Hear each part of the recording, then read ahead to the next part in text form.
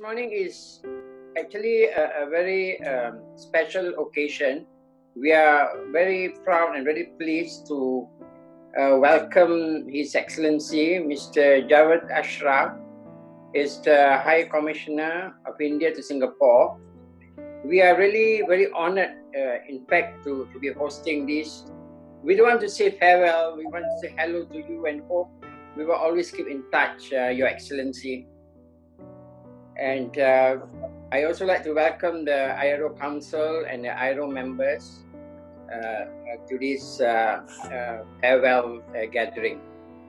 And to start, we'll introduce His Excellency Mr. Jawad Ashraf.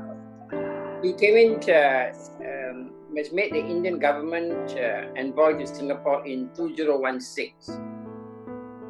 Prior to this appointment as the High Commissioner to Singapore, he headed Special Projects Division in the Ministry of External Affairs at New Delhi. And he's from the 1991 batch, Indian Foreign Services Officer at the headquarters, formerly known as Joint Secretary in the Prime Minister's Office. Actually, he's considered by his peers as one of the finest minds, a brilliant commissioner. And we are told that he's being assigned to be the ambassador of France this year and set to leave Singapore in July. We are so happy for him and hope all the best for his future endeavors. Now, for IRO, when we start our function or our ceremony, it's our tradition to read the Declaration of Religious Harmony. The declaration is close to our heart because, this is what our mission is all about, inter-religious harmony. And it is my honor to invite Mr. Homos Avari. He's the IRO Council member representing Zoroastrian faith, to open the event by reading the Declaration of Religious Harmony. Please, sir. Thank you, Mr. Marikan. Thank you. Let's start the declaration. We, the people in Singapore, declare that religious harmony is vital for peace, progress, and prosperity in our multiracial and multi-religious nation. We resolve to strengthen religious harmony through mutual tolerance, confidence, respect, and understanding. We shall always recognize the secular nature of our state, promote cohesion within our society, respect each other's freedom of religion, grow our common space whilst respecting our diversity, foster inter-religious communication, and thereby ensure that religion will not be abused to create conflict and disharmony in Singapore. Thank you. Thank you, Mr. Homos Avari. Really, thank you. It is now for me to invite the President of IRO, most dynamic, a very hardworking man, and he has pushed IRO to very great heights. I thank you, President, Venerable Cik Wang Peng. Thank you so much for all your services to IRO. And can I invite you to give your welcoming speech? Thank you. Thank you, Marikan. His Excellency Mr. Jawad Ashraf, High Commissioner of India, my esteemed colleagues in IRO Council, members, partners, and supporters of IRO. Good morning to all of you. Thank you for joining today's farewell gathering for Mr. Jawad Ashraf. We understand the invite came at short notice, so I sincerely thank all of you for taking time to be with us. Mr. Jawad Ashraf has become a dear friend for IRO members. In his 3 years of service as a High Commissioner of India to Singapore, he has shown respect and support for IRO's interfaith work in Singapore. As he is now set to leave Singapore for his next assignment, we wanted to arrange this meeting to show our appreciation for his friendship. thank Mr. Jarvis for being part of IRO's engagements in Singapore. He makes an effort not to miss our IRO Day celebration and other significant inter-religious events. He proudly calls IRO the beacons of harmony in the words of coupling divisions. He also often refers to IRO's interfaith prayers as a powerful symbols of inspiration for all to rise above the boundaries of our identities and seek the aims of all religions, which is peace among all people. Thank you, Mr. Jerry, for your good words. We are always grateful to supporters like you who recognize IRO's mission to foster interfaith harmony. Mr. Jerry, we are going to miss having you in our IRO gatherings, but we know that whenever or wherever you are, your support to our interfaith mission will continue to hold our ties strong. On behalf of our IRO's councils and members, I wish you well in your new roles as India's ambassadors to France. May you be blessed with good health, prosperity, and progress. Once again, I thank everyone who has joined us today. Stay safe, healthy, and happy. Thank you. Thank you, Mr. President, for your kind speech. Thank you. On behalf of the IRO, thank you so much. Our next speaker will be Ambassador K. Savapani. He was the past president of IRO, and he was actually instrumental and also behind the scene organizing this gathering. We felt very strongly for you, Mr. Ambassador, that you deserve the honor and you at least deserve a formal farewell from us. Thank you, Mr. Kasavapani, and may I now invite you to say a few words in appreciation of Mr. Jawad from His Excellency. Please. Good morning, High Commissioner, dear friend, and fellow IRO members, HAB members, and all of us who share the spirit of interfaith harmony and peace. It is very difficult to say farewells.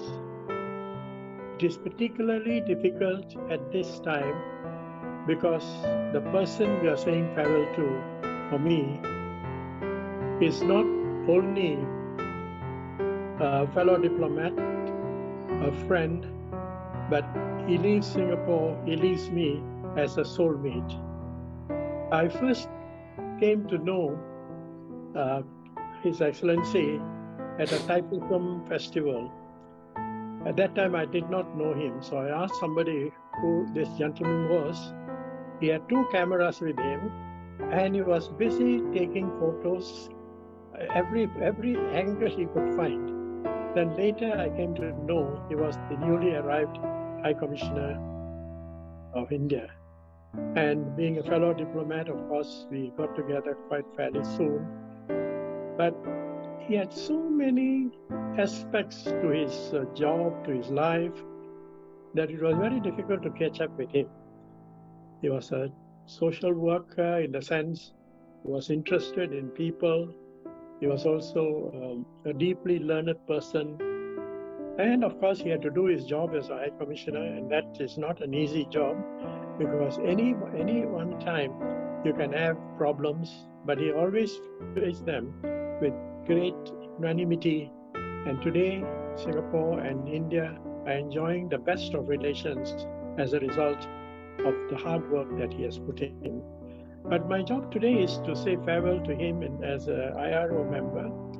And here I will say, he always made sure that IRO was recognized, had a special place in any public gathering.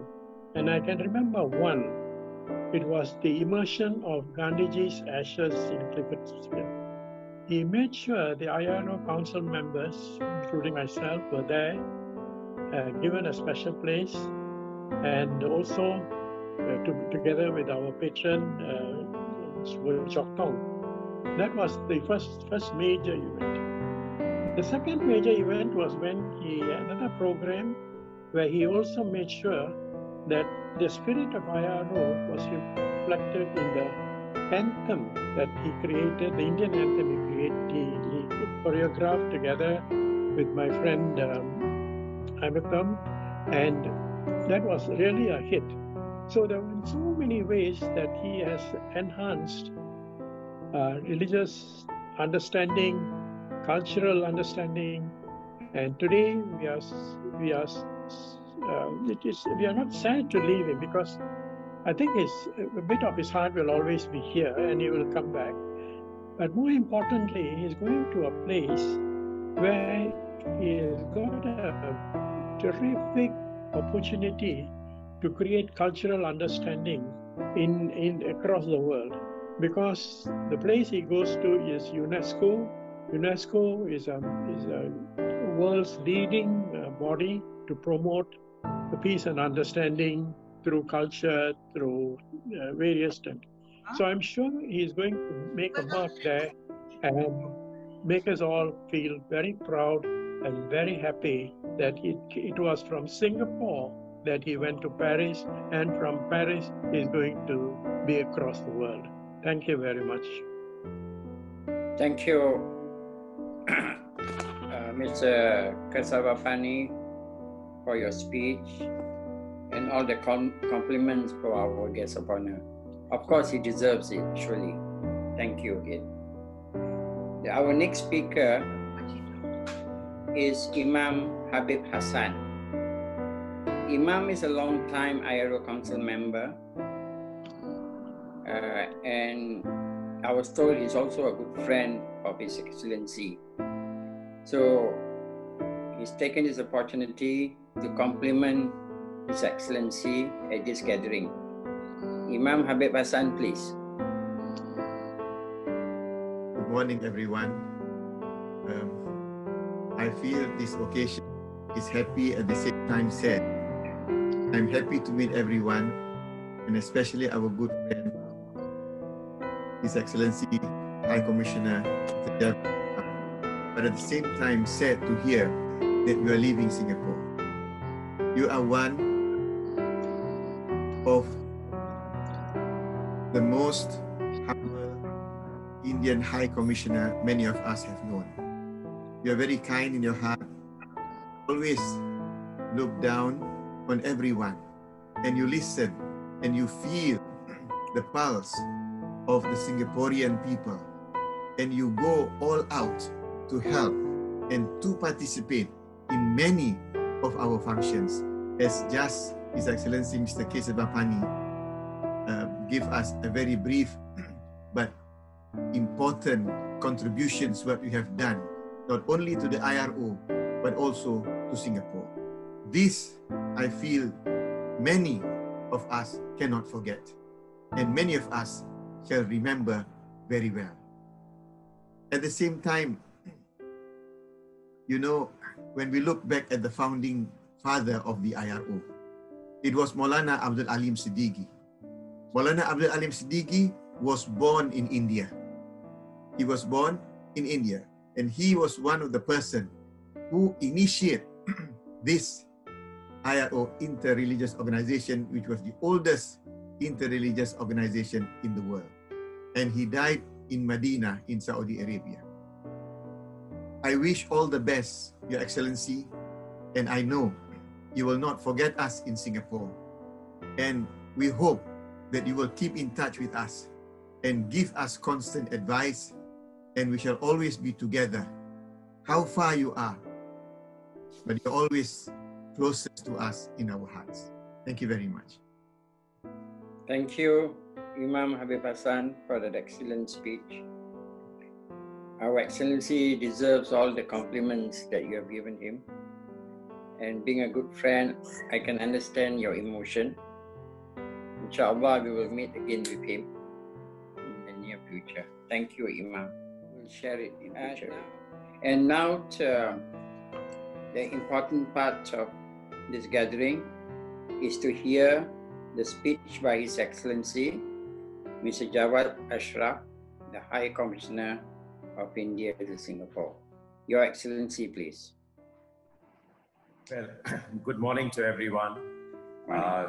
It is a great pleasure and joy for me to be able to interact with and meet my good friends in IRO. It's a very special organization, and this is unusual circumstances in which we are saying farewell and meeting today.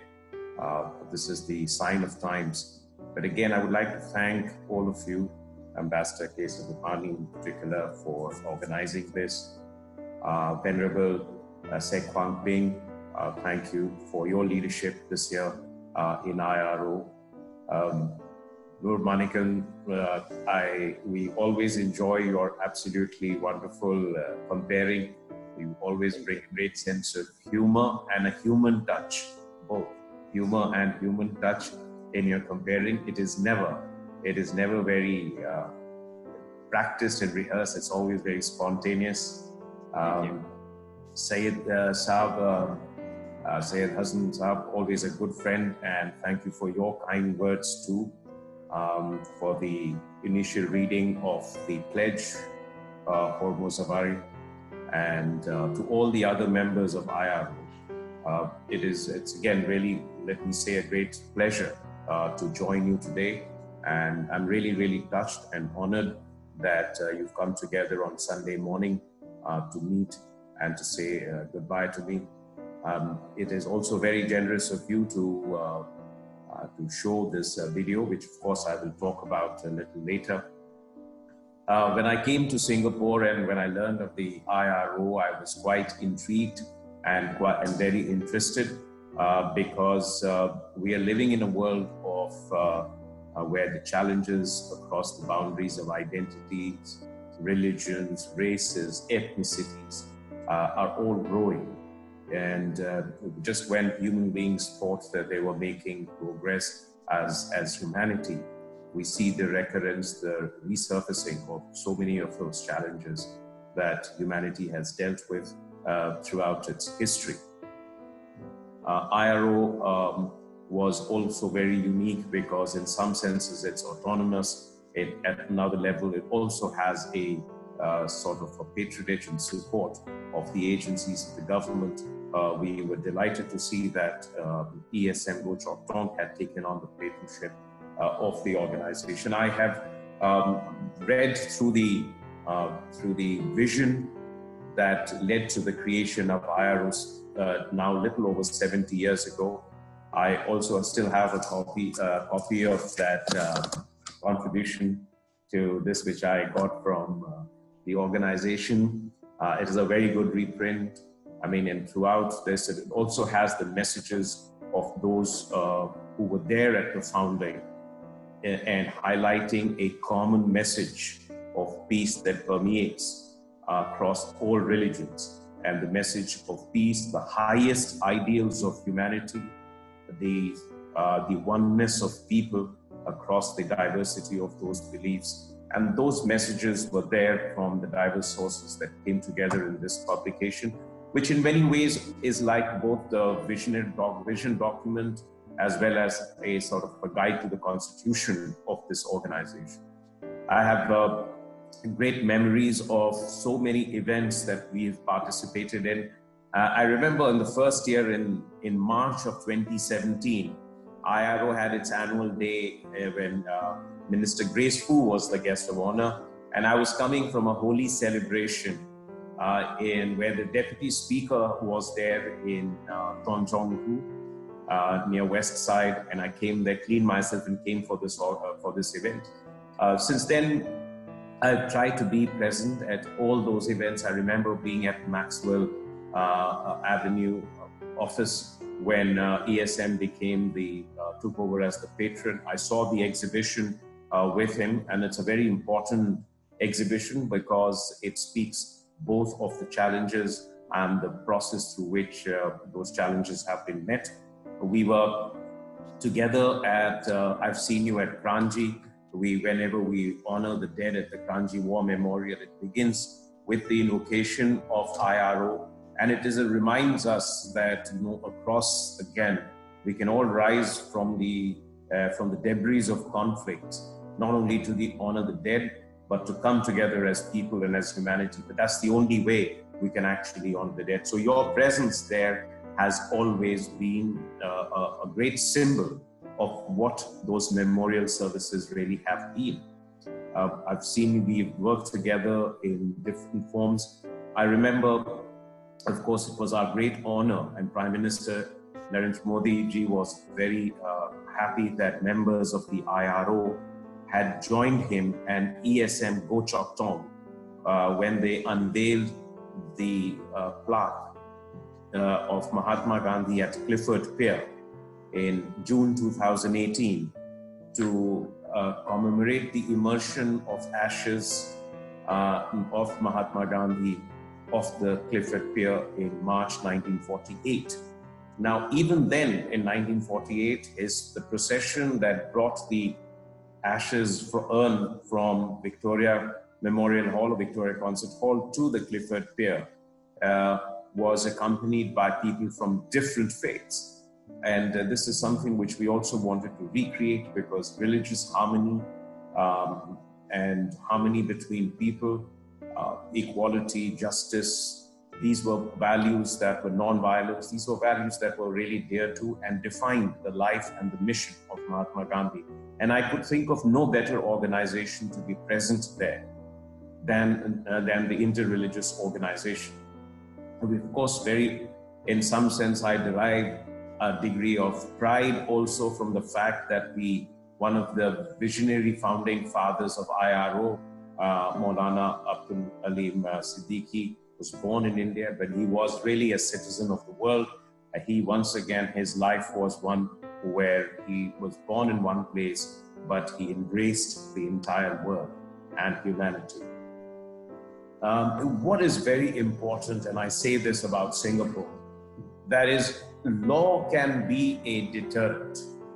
Laws can act against those who practice hate or preach violence or actually engage in it, or foment divisions between communities, races, religions, linguistic groups.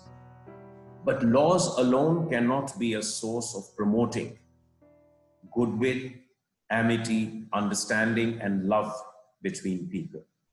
That is an exercise, that is something which requires constant, continuous endeavor. It cannot happen by itself. Human instincts don't always work in that way. And laws can, therefore, if they are very strictly enforced, can create a sense of tolerance, but it does not necessarily mean it will create an environment in which people embrace each other, when they actually love what the others are doing, when they have an understanding of the person's faith, beliefs, traditions, and cultures. And for societies to be truly harmonious, the understanding, affection, love is very important, more important than laws. Because if that doesn't exist, there will always be times of pressure, there will be times of great stresses in society when the fabric can tear apart. For example, during great economic depressions or a pandemic, when our lives are disrupted, those are moments when our livelihoods are uncertain, when our future seems dark. Those are the moments when we can see fissures in societies, when we can see strains tearing the fabric of a nation, of a community. So this is why that understanding and affection, goodwill, all of those values are important. And to do that is a constant exercise, constant endeavor. It has to be passed on from generation to generation. It has to be inculcated when when children are young, when they must see this as a natural phenomena in life. And IRO has been playing that role incessantly, consistently in Singapore. Singapore is religiously the most diverse society, the most diverse country. It is only 719 square kilometers. It is a resident population of just 5.7 million. But there is no faith in the world which does not have practitioners and followers over here. And there is no religion which does not have a place of worship. So it is a tribute to the founding fathers of Singapore. It is a tribute to the successive generations of Singaporean leadership that have nurtured this value, this diversity, and created through these diverse strands a uniquely Singaporean identity. But governments don't do this alone. It has to be, and constitutions are not enough. Laws will never suffice. So it has to be a whole of society effort. And the manner in which I have seen government here also support the work of IRO is truly remarkable. And one of the things that has always struck me in my personal experiences here is the fact that whenever there is any religious celebration in the city, and there are many throughout the year, people think of Singapore only as very hardworking, hard-nosed business people, but I think they have a very warm and a very deep human side in which they celebrate their festivals, they practice their faiths with great gusto and great fervor. Now, in each of those festivals, I often see the leaders of the government and communities participating across their own faiths and festivals. It is a very important thing. It is when you are sitting in Hari Raya Pausa on the floor of a mosque, and you find that you are sharing the iftar with people of diverse faiths, when ministers and leaders are also present, when you are there for Vesak or Vaisakhi, when you're there for Thaipusam or for Eid and for Eid al-Azha, or you're there for the firewalking, for Christmas. Then every occasion we see the presence of community leaders and political leaders coming together to celebrate in a common sense of joy. This is a very, very, and which is something which you would see I have tried to bring out in that video. So if you see throughout the year, I mean, across every month, there is some great festivals, streets are lit up, people come together and appreciate what it brings in terms of color and in terms of joy and fervor and a vibrancy to the life of Singapore. This is something which I really learned to appreciate. I remember even at a time when you have situations where you have a synagogue hosting an iftar party, you have a church hosting an iftar party, you have people from all faiths joining for Shivratri. And even as the diaspora and the diversity of Singapore has expanded, I see new festivals becoming part of the life of Singapore. Holi from India, for example. It is relatively new to Singapore, but nowhere in the world would you see 8,000 people coming together to celebrate Holi, not even in India, in one particular place. There is, in the month of September, October, Navratri, which is a Gujarati festival largely, where you have the Dandiya dance. People come from Ahmedabad to Singapore to celebrate it. From Gujarat in India, they come here to because it is done so well. For the first time, I have seen many festivals of India in Singapore. As I always say, there is one city in the world where you can experience and see all the festivals of India. You can't do that even in any Indian city because, again, there are cities in the north and east and west, and India is so religiously diverse with so many different traditions that they You don't see them all in one place. In Singapore, I have experienced it. I have seen Taoism for the first time and experienced the joy of even having conversation with it, saw their prayers in Telukaya Street. So it was very moving experience for me. Where, of course, Vesak Day has always been something which in other postings also I have enjoyed, and each visit, for example, to the Buddha to Frederick Temple was always a great joy and a source of satisfaction to me, as also to all the mosques and the temples and the gurudwaras in this great city. So there is it was in fact as part of, not just as part of my diplomatic life, but to me it was something which was at a personal level very important, because it was something, values that I strongly believe and adhere to. It's a values that represent the heritage of India as well.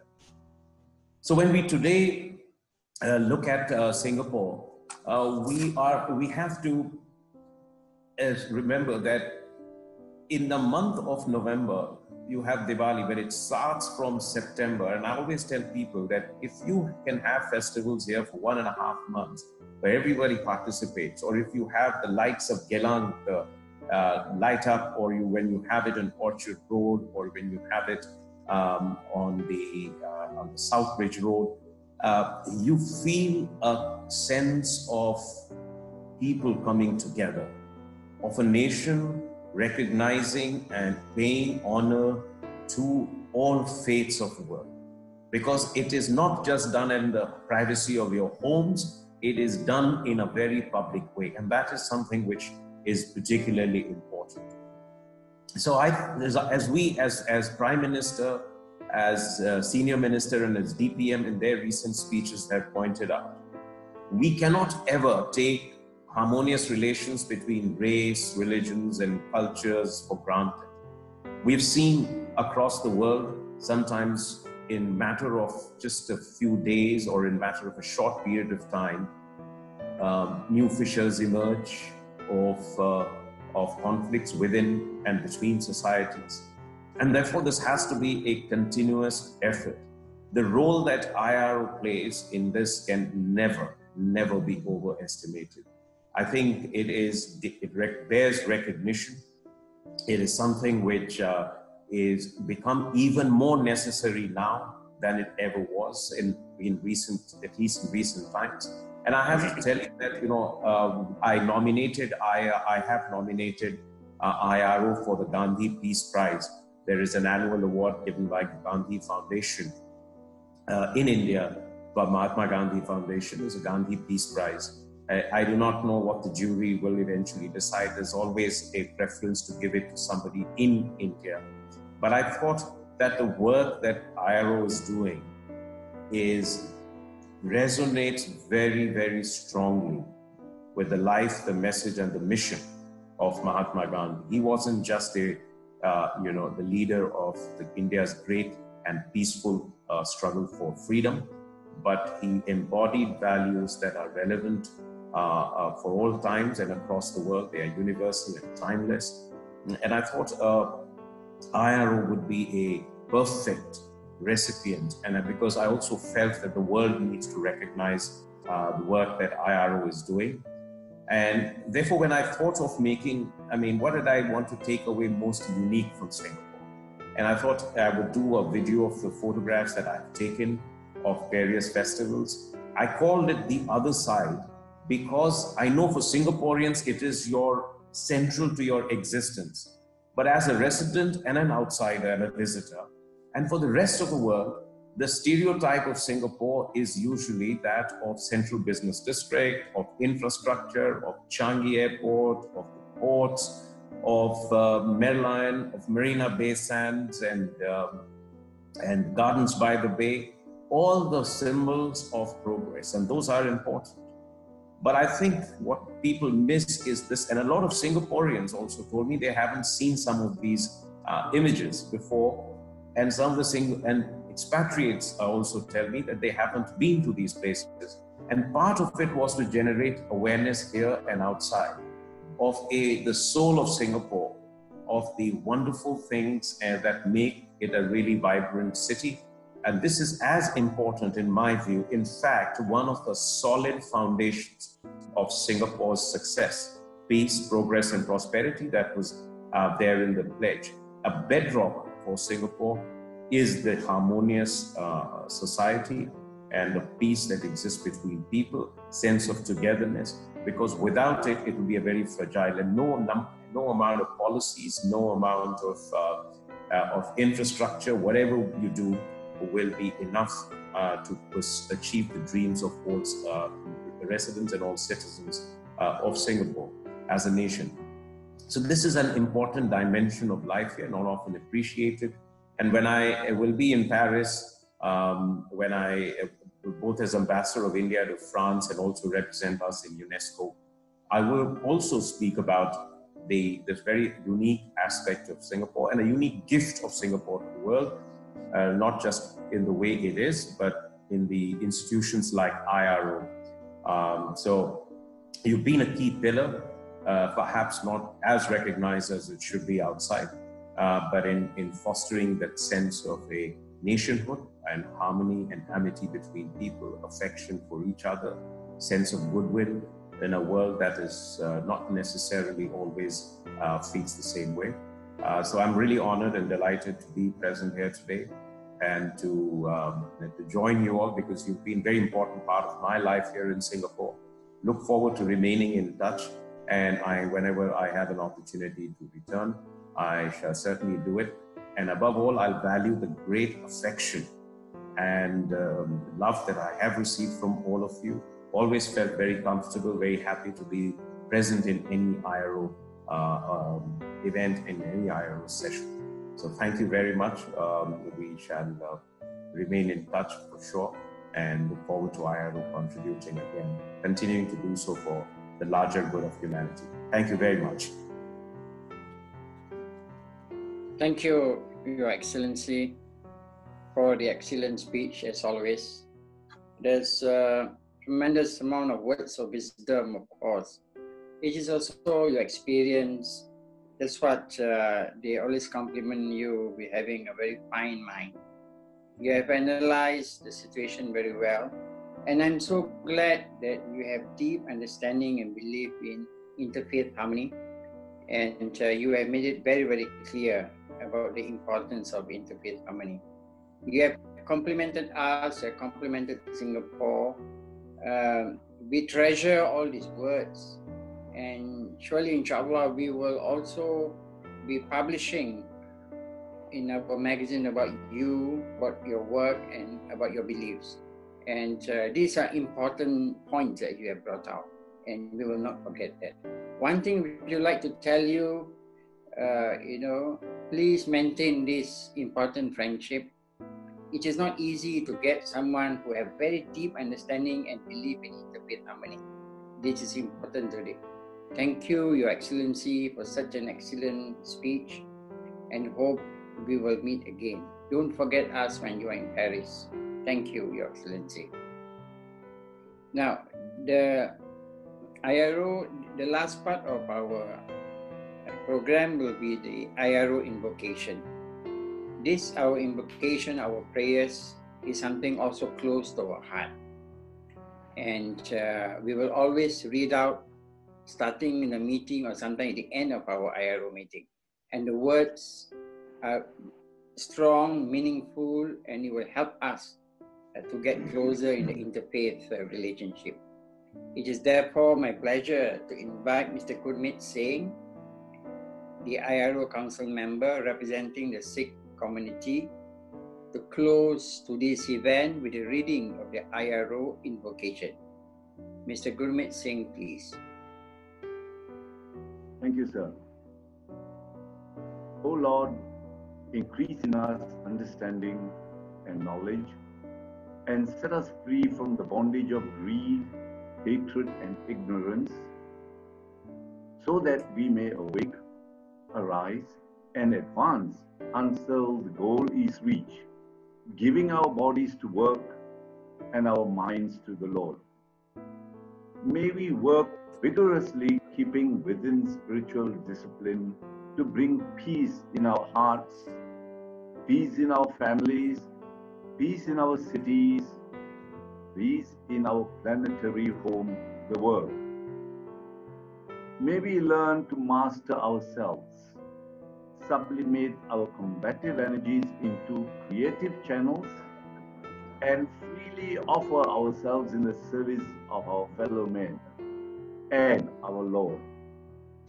Help us, O Lord, to ever strive to keep on these lines to promote peace on earth and goodwill among men. By thy grace, may we all prosper. Thank you, Mr. Gurmit Singh. Gurmit Singh is the second generation. The late father was, I believe, a secretary of IRO for many, many years. You have followed the footsteps of your father, and you're also the past president of IRO. Thank you, Mr. Gurmit Singh, for reading of the IRO invocation. Now we come to the end of our gathering.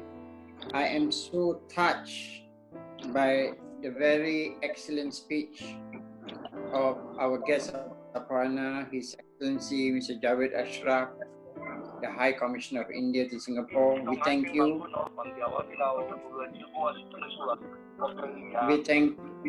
We thank you for your excellent speech. We pray for your good health. We pray that all your future endeavors will be a success. And we also pray that we will be meeting again together to carry out our sacred mission of interfaith harmony. Thank you. And for all our friends and in the IRO council members, thank you very much for sacrificing your Sunday to be with us for this very important occasion. I'm so glad that we have this gathering to honor His Excellency. With that, I thank everyone. Stay safe and happy. Thank you. Thank you. Take a photo.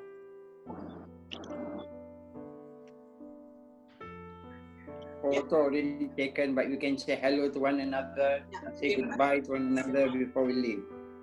Those who have not taken their breakfast, this is a time. Wish you all the best, Excellency. All the best, Your Excellency.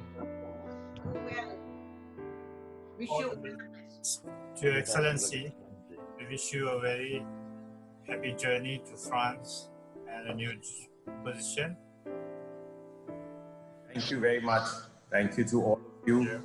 Really, this is a very special occasion for me. I really value my relationship with IRO. Excellency, you're not going to leave me. We'll be meeting again and again and again. Yes, we will, and look forward to continuing to remain in touch. Technology enables us to be constantly in touch, and whenever you have an event like this, do include me in it. I'll be happy to join from Paris. And all the best, my good wishes. I'll follow the work of IRO always, and thank you for the personal greetings that people have typed into the Zoom message. They mean a lot to me, these words, and I'll always cherish them, cherish these relationships, and always treasure this work that is being done, and above all, the relationships that we have forged together. Thank you very much. Thank you. Thank you, sir. Wish you all the best. Excellency. Goodbye. Thank you. Goodbye. Thank you. Stay healthy, safe, Your Excellency, thank you happy, very much for that very well well-being.